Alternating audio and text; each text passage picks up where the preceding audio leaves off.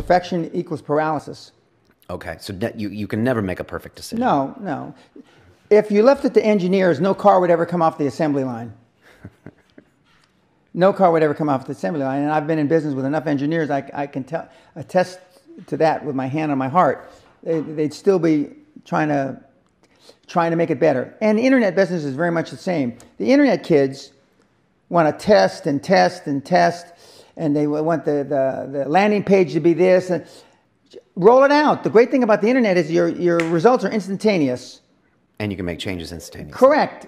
I mean, if something that I'm overseeing at Concord level, 60,000 feet, doesn't work in 2 days, can it? Forget about it. Move on.